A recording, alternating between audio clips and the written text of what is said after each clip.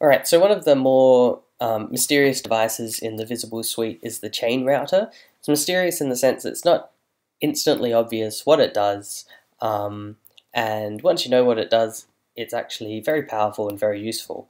So to show you how it works, I've got a simple VIZZable set here with a grabber grabbing my webcam, an effect, which in this case is a blur, and the viewer. So what I'm going to do is right click on the title bar of the blur and choose group, and you'll notice that the effect's now disabled, and that's because in VIZZable, effects that are in a MIDI effect rack are treated in a special way, and to access them you actually need to use a ChainRouter. So I'm going to go to Mix, where the ChainRouter exists. I'm going to drag and drop a ChainRouter in front of my MIDI effect rack. And you notice now the video is blurred. So using this slider I can switch between unaffected video and affected video, effectively toggling the effect on and off.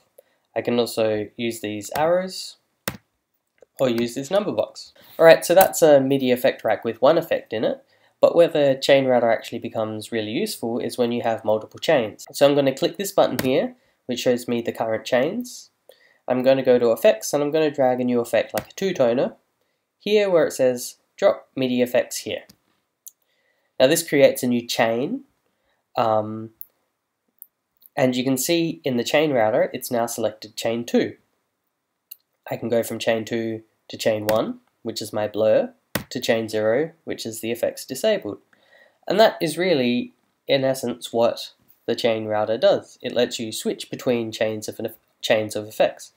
For example, if I go back to my two-toner effect, I can add, say, a kaleidoscope to this, and now this is a two-toner plus a kaleidoscope. This is just a blur, and this is unaffected.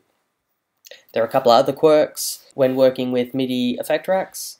If you select a chain and then click on a preview window in that chain, it'll snap to that chain, like so.